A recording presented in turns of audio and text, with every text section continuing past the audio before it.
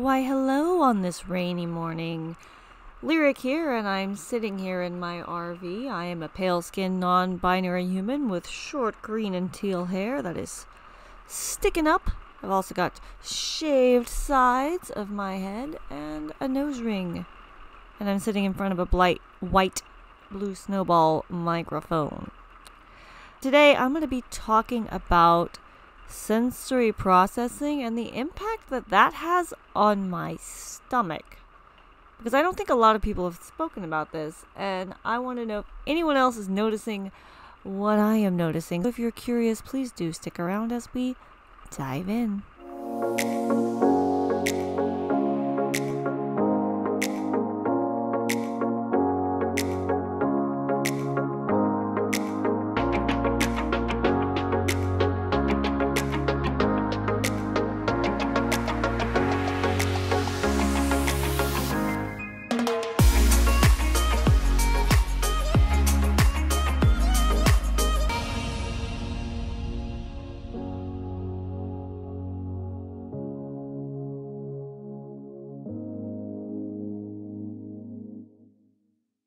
Unfortunately, stomach problems are something that a lot of autistic people will deal with. I know because I am an autistic person who has dealt with stomach issues off and on throughout my entire life.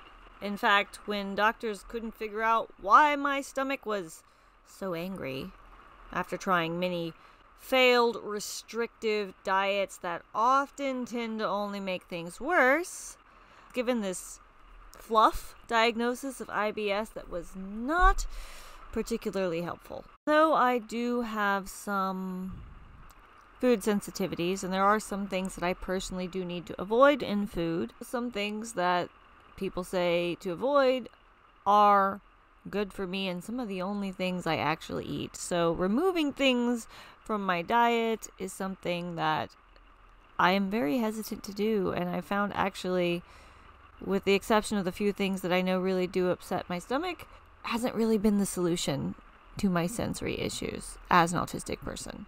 Now that I know myself better, I have learned that a lot of things that irritate my stomach are related to anxiety and stress. Another thing that has a big impact on my stomach would be sensory overwhelm and sensory overload.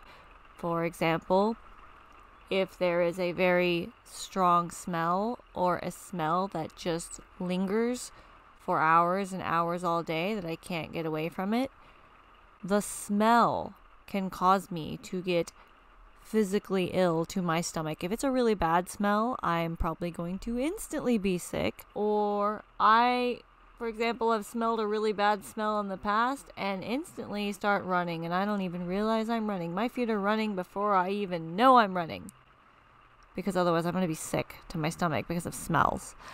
Additionally, being too hot is something that will mess up my stomach and cause me to be sick to my stomach. Or that feeling of vertigo or motion sickness can cause me to be sick to my stomach, which is something I get when I have sensory overload. I also get migraines from fluorescent lighting, which can cause me to be sick to my stomach. So changing my diet was never going to help solve these issues. It's one of the only things that for me has helped remedy any of these issues with my stomach has been learning to avoid sensory triggers and things that trigger me to have sensory overload. So minimizing my time around fluorescent lighting, wearing sensory protective gear when I go into public spaces that are hostile to my senses, making sure I get enough sleep, I have myself fueled and hydrated so that I am less likely to get sensory overload. That has been what has helped my stomach massively improve. Part of learning that I am neurodivergent and the difference between not knowing you are neurodivergent, and then knowing you are neurodivergent, because when I didn't know I was neurodivergent, I didn't treat myself like I was neurodivergent, and I had all of these health problems that didn't make sense to anyone, and they were all a mystery why I had all of these health issues. Now I know a lot of this was related to being neurodivergent, being in constant sensory overload, being burnt out or constantly on the edge of burnout, in survival mode, surviving, not thriving, and having no idea what thriving could even potentially look like for my entire life, up until I was diagnosed autistic at 29. And then it was like, it all makes sense. It all makes sense. But I had to have that awakening moment saying, beep, beep, beep, by the way, you are not neurotypical. Stop acting like one and forcing yourself to pretend to be one. I have had issues with my stomach my entire life. Many doctor's visits for my stomach, and many doctors over the years when I was growing up saying, we can't find anything wrong with this child's stomach. Eventually, at one point, I had a doctor in middle school that told my guardians that I had nothing wrong with my stomach and was just trying to get out of school because I kept getting sick in the mornings before school. Another implied that perhaps I was anxious about school, and that was causing my stomach issues. None of the medications or anything they gave me to settle and relax my stomach ever helped or worked. I was constantly burnt out from a young age, starting in elementary and middle school. Autistic burnout, when autistic people lose skills or regress back, sometimes called regression in children.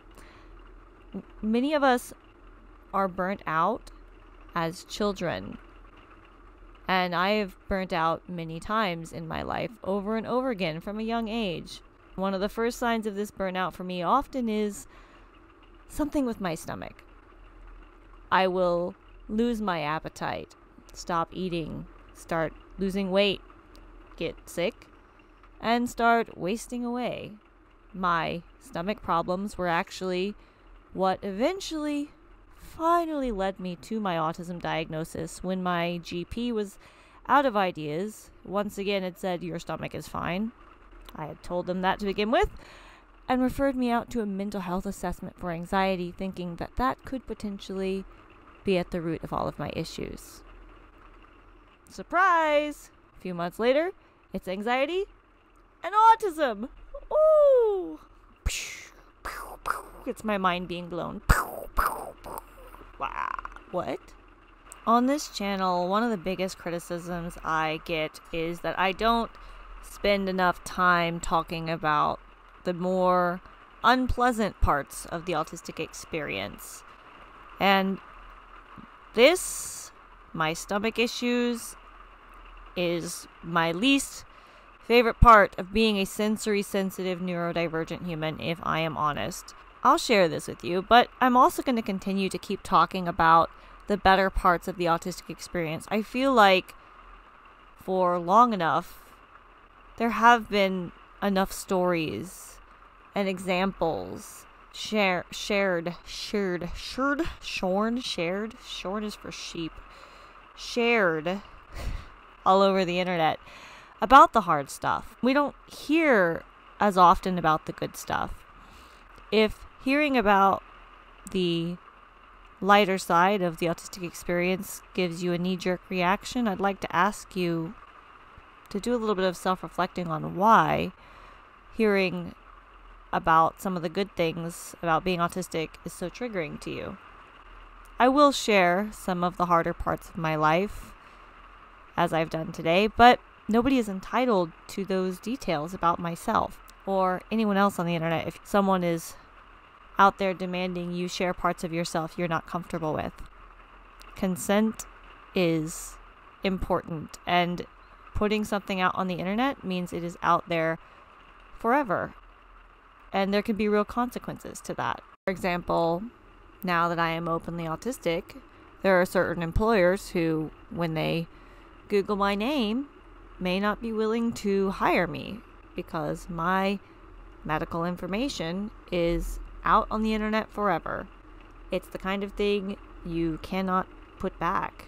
So think about this carefully before you start sharing your medical information on the internet. I'm in a place where I can do this, but if doing so can cause harm to you, do not. Alright, thank you all so very much for hanging out with me. If you are still here, thanks for hanging out for an entire video. I'm really grateful for your time today. I hope you will catch me next Wednesday, because I do put out new videos each and every Wednesday, wrapping up 2021, believe it or not. Next video will be in 2022. Where have the past few years gone? Gosh, this lockdown and more lockdown in this pandemic is messing with my head. A huge thank you, as always, to the Patreon supporters, Facebook subscribers, and YouTube channel members, of course, who do the monetary subscription, who help with things like web hosting, video editing software, transcription software, and things of that nature, helping to make this blog a high quality that it has become, thanks to viewers like you. As I always say, I could not do this blog without you, the viewers, whether you're a monetary subscriber or someone who is watching, commenting, sharing. You are all equally valued as a member of this community, so thank you so much for being here. I will see you next Wednesday. Goodbye.